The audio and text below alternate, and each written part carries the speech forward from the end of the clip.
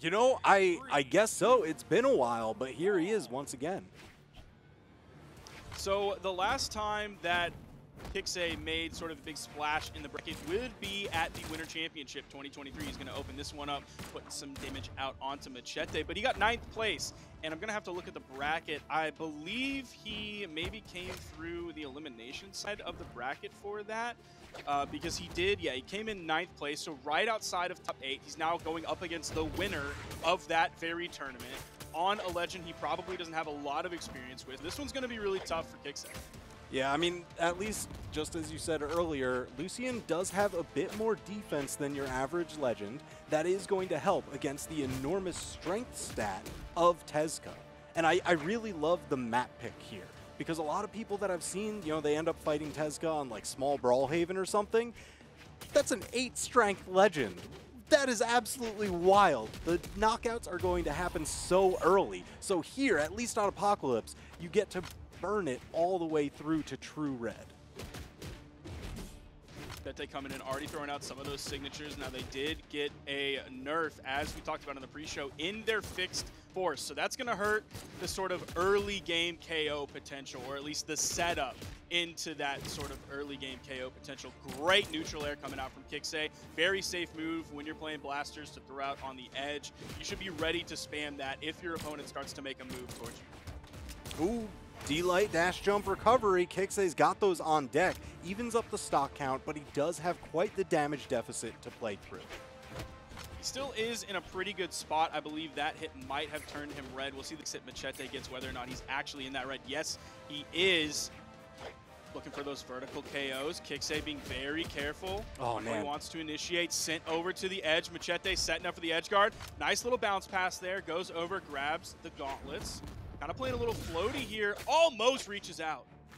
Man, Kixe has been just shy of all these initiations, and Macheeete just playing like right back at his shoulder blades, getting behind so many of these attacks.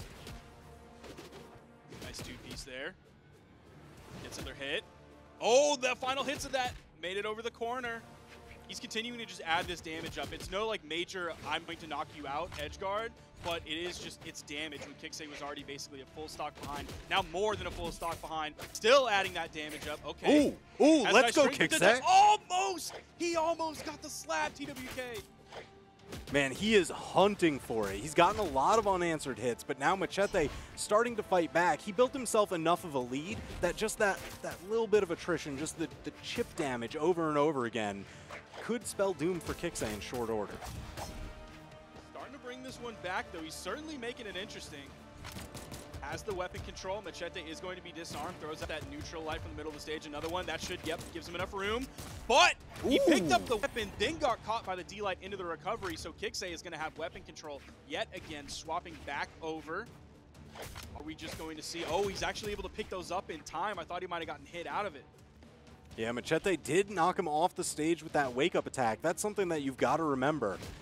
Macheeete may not respect those guitar strings, certainly not in game 1, as he takes the victory with a full stock to boot. But that was overall a less dominating game than I expected. I expected it to go a little bit more quickly. I'll be able to see on the replay what the actual timestamp was by the time the final KO came through, or maybe not, as they're moving to this one pretty quickly. Okay, so that was around a 3.5-minute game. Even though it wasn't a JV2, but it was a full, he had that full one stock to go. But I expected maybe some more speed coming out from it. I think that is a testament to how Kixe is playing defensively against these boots when Macheeete has them. It's not just a stomp, he's not running all over the place.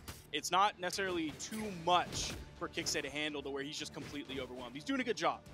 Yeah, it's in a lot of these small situations that Macheete's really just been getting the better of him here and there. Just playing it in close, tight. Oh, wow. So many recoveries. Kixe just couldn't land, and he was taking damage all the time. He was getting juggled so much. I felt like I was going to like 2019 hammer. Okay. Kixe with the ground pound, expecting the dodge to come through from Macheeete when it did. So by moving up, throwing at that ground pound, he actually got through the dodge. The dodge was done, but Macheeete with big answer back, gets the KO off the bottom, has his choice of weapons, sticking with the gauntlets, going with the gauntlets here. There's the 2-piece, try to get it with the 3, hits the weapon toss, and the 4th hit on the boots. All right, let's see if he can get as much of a edge guard as he did last time. It was only the 1 recovery, so Kixe has been finding better routes back onto stage. Uh-oh, just a little bit of that soft dunk there. Oh, dude, the juggles are so good. It seems like Kixe is a little bit afraid to throw his weapon whenever he's like trying to land back on the stage. That was one thing that led to so many of the juggles that we saw earlier. Now we're starting to see him do it a little bit more.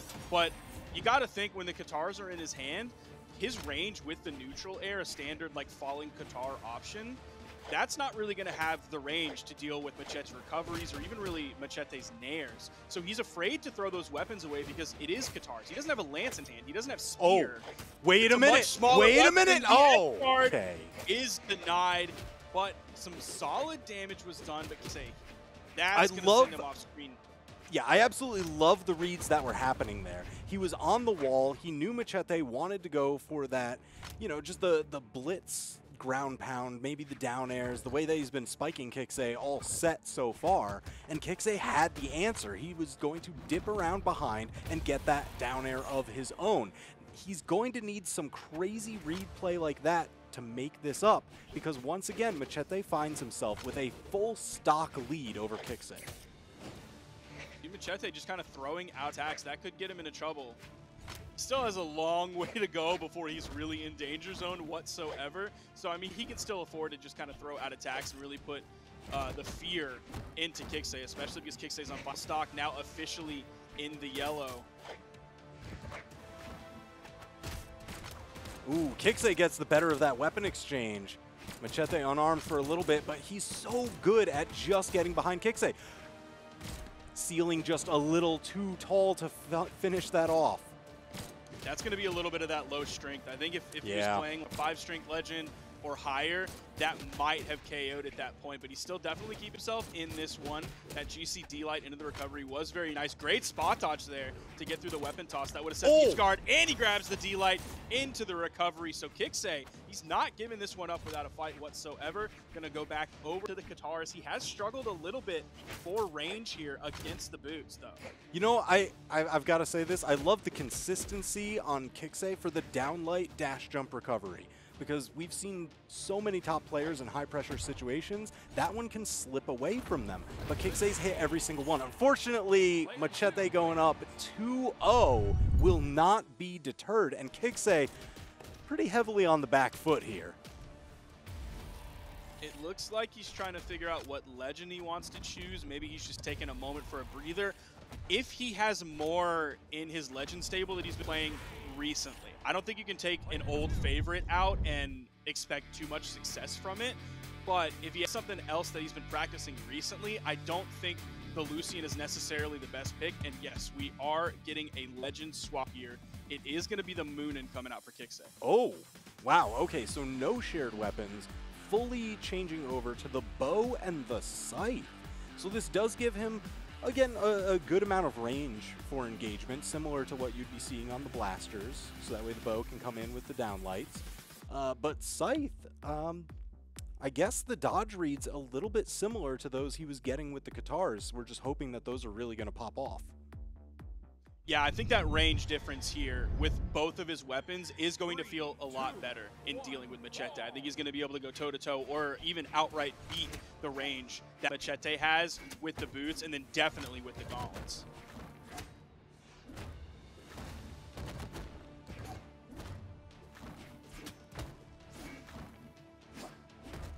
Right now, damage build definitely going the way of Macheeete.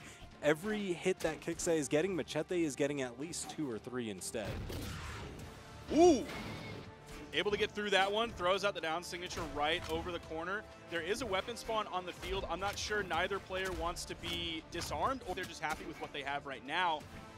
Down air is going to send Macheeete over to the side. Kixe had the time to swap over to the bow if he wanted to, so I think he definitely wants the sword here, or sorry, the scythe.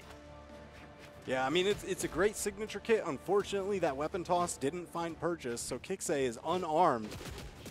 And Macheeete continuing the weapon starve. Macheeete has been really not hesitant at all to swap weapons. There it is, the big grapple, tossing him off screen.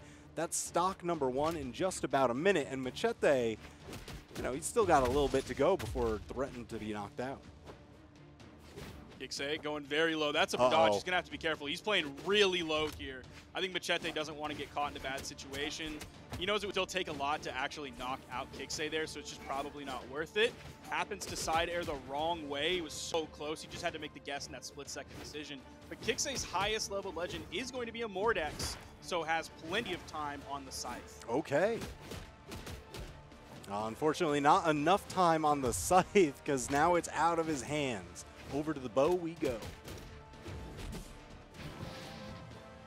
Now, one thing Macheeete will have is a lot of moves that actually just kind of hop him just a little bit off the ground. Oh, geez. Ooh, that is likely going to be it. Yep, that's the stock. Kixe on final stock now. But something Macheeete will have is several moves that like hop him up just a little bit off the ground. So if Kixe really wants to play the range game with the bow in hand, goes in for that downlight, Macheeete could just throw a move out to get over that. Or if he's just throwing a move out in the first place and Kixe happens to throw out a downlight as initiation at the same time, Macheeete can just hop right over that and avoid it. Doesn't have to burn a jump, doesn't have to burn a dodge. Yeah, and we find ourselves once again, Kixe spends so much time disarmed because Macheeete has dodged every single one of his weapon throws. He hasn't really been able to get too much off of it, and Macheete's weapon starve is just so refined. Finally, we get the kill for the KO. Now Kixe swapping over onto the Scythe. His main weapon of choice here, the stronger the two weapons, the weapon he has the most experience on. Neutral light going in. He's stuck low. There's that recovery. Even that sent high. That not going to KO just yet.